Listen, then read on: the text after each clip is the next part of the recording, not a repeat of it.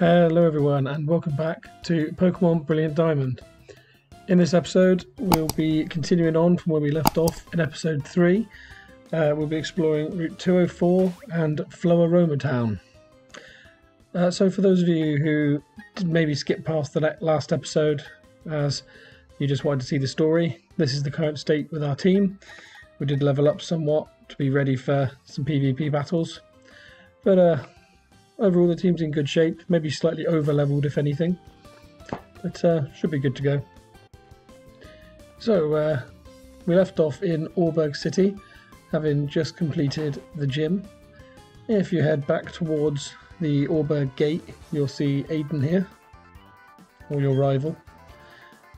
Apparently Eterna City is the way to go, but you can't go through Route 207 without a bike anymore. So Jubilife City and then on to Eterna City. So yeah, that's exactly what we're going to do. Now we have Rock Smash, however, there is a new area within Auberg Gate that we can go through. So if you use Rock Smash on this rock here, which you now just have to click on, you don't have to give the mood to any of your Pokemon, you can then just move up to here, go down the stairs, and there's a couple of items that we can pick up. Yeah, if we come south, you can see one of those is just off to the right there. The other is to the left, and that's the one we're going to go and get first.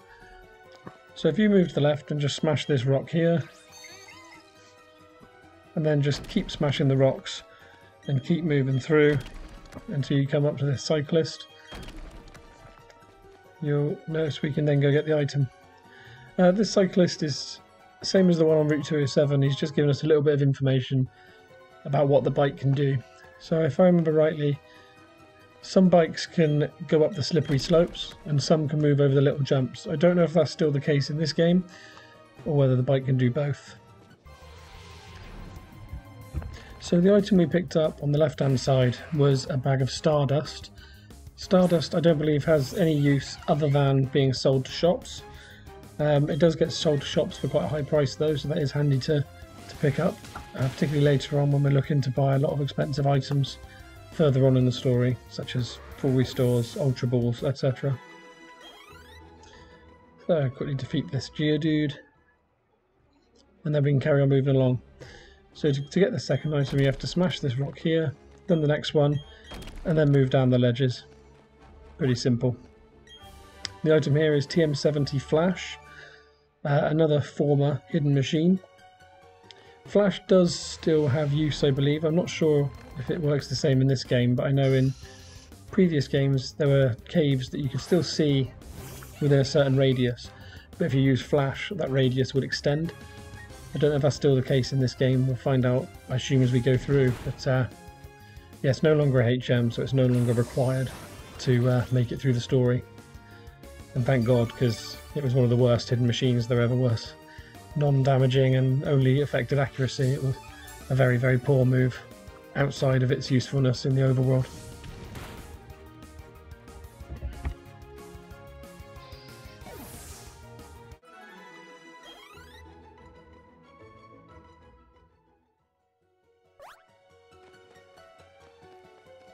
So now we've got those two items, we've done everything we can here. We can now proceed back through Auberg City Gate and head back towards Jubilife City. I will say the one thing I don't like about this new hidden machine mechanic is the animation, which brings up a wild Bidoof or whatever every single time. It's quite frustrating actually. A bit of a waste of time, but hang on. Oh yeah, so there we go. If we head back through Route 203, we end up back in Jubilife City. So there's not a huge amount going on in Jubilife at the second anyway. There's still the clowns for the Pocketch company still standing around. You'll see one of them stood in front of that building still, but that should open up soon. If you come down to the left here, you'll see that the GWS is still closed up, so we're not able to use that as of yet. I'm not sure whether this unlocks as a story progression thing or if it is waiting for a new update for the game. But anyway, if you head north, you'll see here we'll meet our first encounter with the story's villain, Ah, Harrison, impeccable timing as always. These miscreants are babbling. Show them some manners, if you will. Oh, Professor, must you be so difficult? We are approaching you strictly as businessmen. All you must do is provide us with all of your research findings. In return, we'll see to it that your assistant doesn't become collateral damage. Harrison, let's battle together and teach these losers a lesson. So we go straight into a battle here, and this is going to be a double battle actually. Our first double battle of this game. So yeah, double battles do make a return, which is good to see. So this of course is Team Galactic, which are the villains of this story. And they don't really use particularly good Pokemon as of yet. We've got a Wurmple and a Zubat. This will be the first time we've seen Wurmple. But yeah, and Dawn's using her Turtwig as always, which is extremely weak, as always.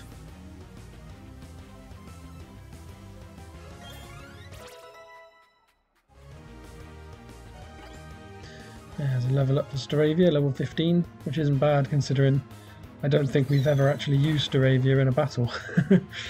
We might have to change that and switch them round, but I don't see any need to when Monferno's strong enough to one-hit everything. Means that we can progress through the videos a little bit quicker. And there we go, so that's a simple battle. They're not very strong, they're pretty simple to defeat. Oh, Dragon Breath on Onyx. Not a particularly great move, but something with a different typing to Rock, so why not? I believe Rock Throw doesn't have any usefulness over the top of Smackdown, so I think I'll just swap Rock Throw out.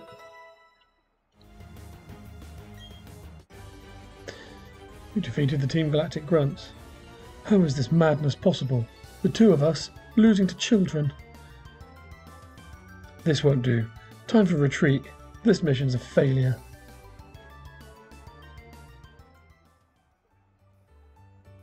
You leave us no option. We'll retreat for now. Because Team Galactic is benevolent to all, we shall leave. So they call themselves Team Galactic, do they? When Pokemon evolve, they release some sort of energy. I believe it's a mystic power far beyond our control, but Team Galactic seems to be trying to harness that power for something. Anyway, Harrison, well done. You battle quite capably. Seeing you trainers battle side by side with your Pokemon only makes me more confident in my decision to entrust you with a Pokedex. Harrison, did you know the Professor studies the evolution of Pokemon too? According to his research, 90% of all Pokemon are somehow tied to evolution. I guess that means some Pokemon must undergo startling evolutions. So, Harrison, let's keep working on our Pokedex for the Professor.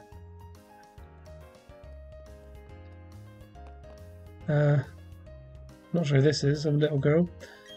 That was amazing. Those guys looked awfully scary, but you sure shown them. What a breath of fresh air. My name's Bebe, and I work as a systems administrator in Heart Home City east of here. As a thanks for putting on such a good show, I'll let you access your boxes from anywhere. That's quite handy. And we also receive the ball capsule.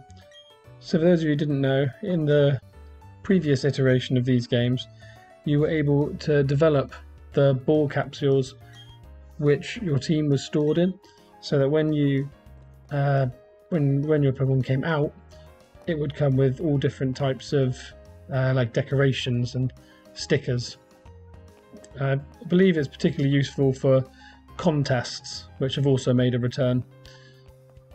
But yeah, for now I'm not going to go into that. I may do in the next episode, but for now I'm not too interested. Now I'm trying to remember here, one of these buildings I believe is the TV building. Oh no, it's not down this way. There's a new building which we're able to access. Actually, I think it might have been that building that the clown was covering up. So I'll quickly have a run over there and go in here. Yes, it's this one. So Jubilife TV. We're now able to access this building. And there's a couple of things you can do in here. If you speak to this person up in the top left, which it'll be a different person every single day of the week. So if you're if your trainer is not the same as mine, that's why. There's one trainer battle you can do every day, and they use various different Pokemon, but they're just a good method for getting some additional experience. The Pokemon they use actually match levels as well with the strongest member of your party, so it's very useful for obtaining XP when the trainers around your area are not of the same level as you, so you gain reduced experience. You can always come back here and it will really help with leveling up. Also, when you hit the later stages of the game, having a high level opponent can be really useful. As you can see here, we're going to defeat it anyway pretty simply in about 3 hits, so it should be okay.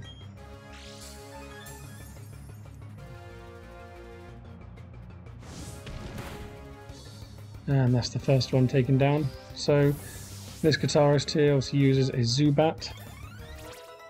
Oh, level up from Monferno, that's useful. And also uses 2 Zubat. So I'm actually going to switch out for Luxio here.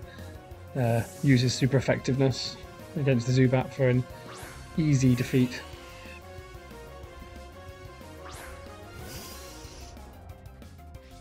Thunder Shock here, whilst not the best move for Luxio, should do a fair bit of damage against Zubat, so let's see.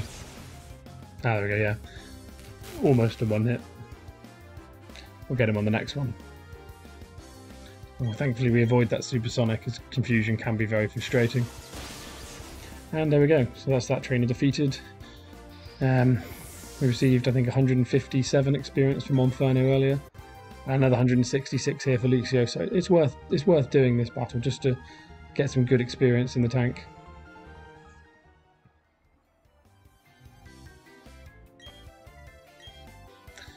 So there's a couple of other things you can do. If you speak to this counter lady here, she does what's called the lottery or the lotto ticket draw. So basically it draws a ticket and it will then match the number against the IDs of every Pokemon you have in your party and your boxes. Depending on the number of digits that you match, you'll get a reward. There's many different rewards you can get. I think one ranges all the way up to, it might be a Master Ball. Not quite sure for this game, but I know it was in previous games.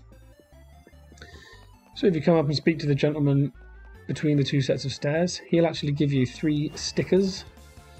These stickers, I believe, are matched with the typing of your starter Pokemon. And they're really useful for the ball capsule decorating that I spoke about earlier on. So they're good for show off, basically. This guy here which asks which TV show is your favourite TV show. I'm not don't particularly watch any of them, but I think the answer you give might change the sticker you receive. But yeah, he'll give you 1 sticker depending on your answer. Yeah, if I just keep speaking to everyone, but I don't think there's anything more you can do. These areas here tell you about your records in online battles and contests, I believe. Though I'm not fully sure how you use them.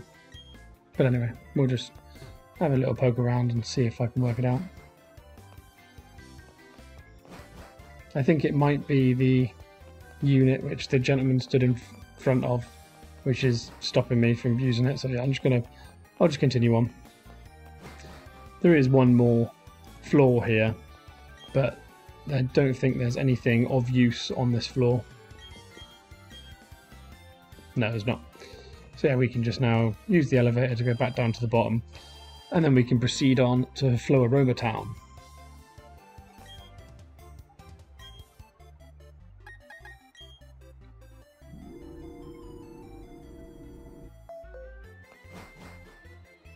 Interesting that the floor layout is 1st floor to 4th floor.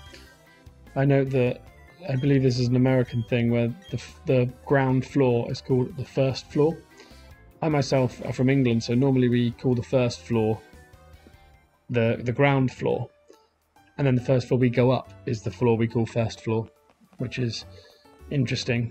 So what would be an American 2nd floor is the 1st floor for us. So one other thing we can do is you can go out of there and go west, and you can come into the Poketch building. If you speak to the president here, he will give a new app for your Poketch, the Memo Pad app. So on this app, you can essentially just write yourself notes. I don't find it particularly useful, but yeah, if you talk to him again, he tells you that the next app can be got after 3 gyms. So as you progress through the story, you'll get more and more apps. But for now, we can't get another one. So we'll just progress on. So this is a route we visited earlier. This is route 204. If we come up through here and we re-enter the Ravaged Path, earlier on we weren't able to continue as we didn't have Rock Smash. Now we do. We can now continue on. If you come in and you go off to the left here, or the west, you can weave your way in and out of all these rocks, or you can just re-smash them, and you'll see that there's an item on the floor. And that item is TM39 Rock Tomb. A useful rock-type move, worth picking up. There's no harm in doing so. So yeah, then if you smash these rocks over on the right, we can now proceed towards Floaroma Town. First, we've got to deal with the northern section of Route 204. So first up, we have this trainer here. We are actually going to watch the battle with this trainer, as she does use one Pokemon we have not seen before.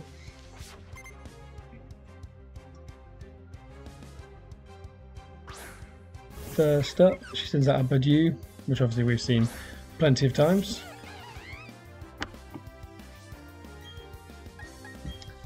But she will obviously easily be taken down by Monferno here with its super effective attacks.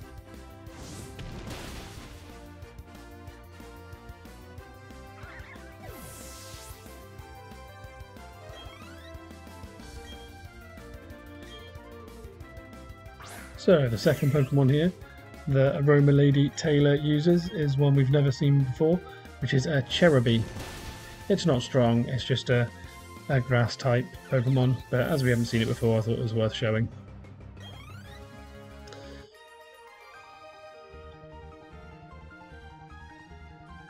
Interesting they spelled Taylor. Look, they spelled it wrong there, but that's a new spelling on me.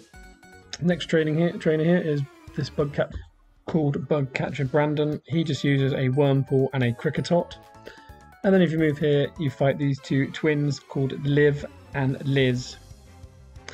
They again use 2 Pokemon we've never seen before. They both use Pachirisu. Pachirisu are actually quite interesting. It's an electric type actually. Looks like a normal type, but it is an electric type. We haven't fought too many electric types so far, so that's a new one. So we send out our first 2 here, which is Luxio and Monferno, both of which are a significantly higher level than the level 9 Pachirisu, so we should take these out pretty quickly. I'm just going to use Power Up Punch and Bite here. I don't believe Pachirisu has the ability to paralyze us on impact, so we'll just use physical moves as it benefits our Pokemon stats a lot more. We should be able to take these all out in 2 hits, I believe. And there's one. Of course, with Monferno using Power Up Punch, he's just getting stronger and stronger, so if not, we'll easily be able to take it out in the next attack. New level for Luxio, that's good to see, level 16. That might actually give us the little boost we needed to take this one out. We'll never know, but either way, they're going to take it out in 2 hits. Pachirisu is not particularly strong, so not too worried, but some good XP from both of those, to be fair. And that's twins Liv and Liz defeated.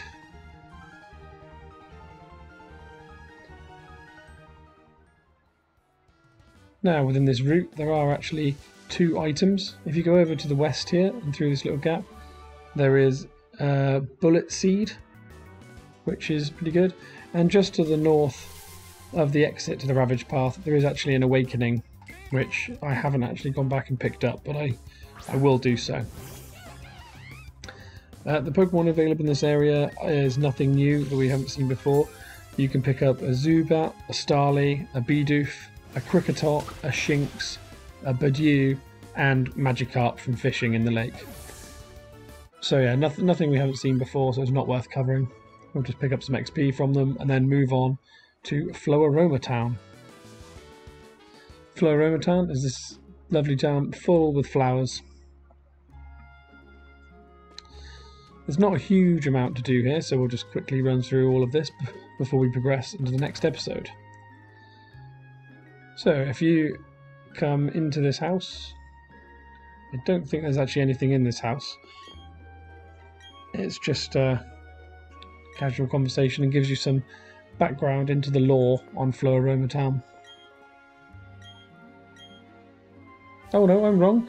If you speak to this girl here with her Clefairy, actually she'll give you some TMs for the move Pluck, which is a flying type move. Just east of that building here is this little berry shop. There's 2 trees with berries out the front which you can pick.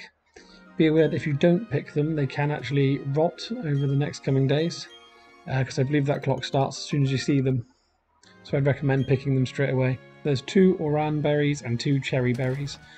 Oran berries, if you use them or give them to your Pokemon, will recover 10 HP, and cherry berries recover paralysis, so both are very useful. Within the berry store, if you speak to this girl on the left hand side, she'll give you a spray duck. A spray duck is used for watering flowers so your berries can grow. On the right hand side, you've got this lady here who gives you 1 berry per day. I believe it's a random berry from a small selection. And the girl just above her can allow you to swap berries for stickers for your ball capsule. Within the Pokemon Center, there's actually nothing new, so just going to quickly rest up and recover our Pokemon and its PP, and then we'll have a look around what we're going to do in the next episode. So once we've exited the Pokemon Center, there is this little house to the east. Actually, we'll just quickly explore in here and just show you. There's not a lot in here other than one man who and these man and woman actually just detail what you can do with honey. So honey is something you can slather on a tree and it will encourage some Pokemon battles. It used to be the way you get Munchlax, though thankfully I believe that's changed now. In the northwest of Floaroma Town, you'll see there's 2 Galactic grunts here passing the way and stopping us from proceeding. So that means the next place we have to go is to the east side of Floaroma Town, down here, which we're not actually going to do right now. We will cover in the next episode. So for now, that's where we're going to leave it. I hope you've enjoyed, and I'll catch you in the next episode.